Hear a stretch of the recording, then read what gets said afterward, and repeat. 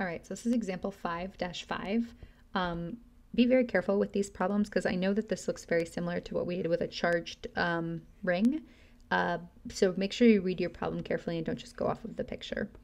Okay, so we're looking for the magnetic flux density at a point on the axis of a circular loop with a radius of b that carries a current I. So we have a current I through the loop, and we're trying to find the B field here at a point. Okay, so our R vector is always going, so we're going from the current, so the current in the ring with our current, and we're trying to get to the point. So we always go from here to the point. So we're going in and then up, right? So we're going in and then up. So negative B in the R hat direction, right? And then Z in the Z hat direction. So we're here at any point on the ring and we want to get to the point that we're measuring at. So we just have to go in and up, okay?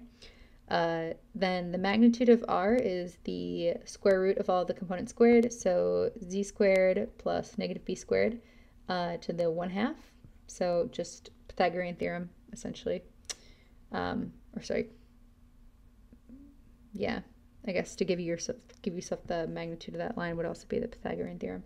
And then for our DL for this, so DL is along the current direction, so we have b d phi. So we have a radius times d phi. To give ourselves the arc length of the total circle, and it is going in the phi hat direction, which means that it's just rotating around. Okay, so now we are going to combine some of our components here. So we have dl cross r. So our dl is b d phi in the phi hat cross z in the z hat minus b in the r hat. So really remember your cross products here. Phi cross z, so phi cross z is r. So if we think about our coordinate system here, so phi right hand rule, right cross z is going to be equal to r, and then phi cross r, so phi cross r is going to equal negative z, right? Because our hand would be upside down for this one. So pinky along here, phi cross r. So we plug in our r here, right? So b d phi z in the r hat direction, and then b d phi b here in the z direction because we had a negative z, so this changes our negative for this part. Okay, so we found dl cross r just because it was this top part of this equation, and then we're going to plug it in here, and then we're plugging in our r value. So this guy to the 1/2 cubed essentially. Okay, so this is where things get weird because we essentially are dropping out this r term.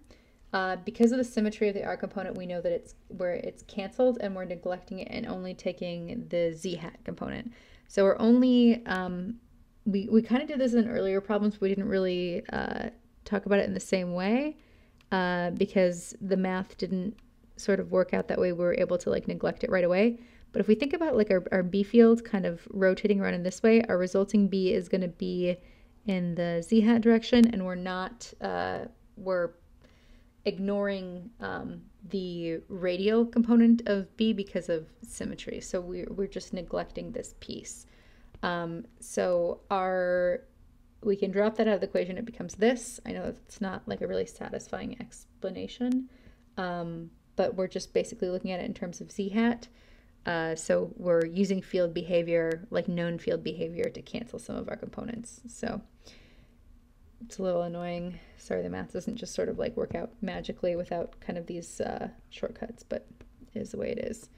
Okay, so we're taking what's left here in the z hat direction, and then we are integrating from 0 to 2 pi because we have a full circle, and our differential piece is d phi. And then as we integrate, we're just basically multiplying the whole thing by 2 pi, and then it simplifies kind of nicely here. And that gives us our resulting B field. So this is our resulting B field at this point, 0, 0, z, on the line. So this is our B field here, and we are experiencing a force in the positive z hat direction up here. So that is our resulting B field.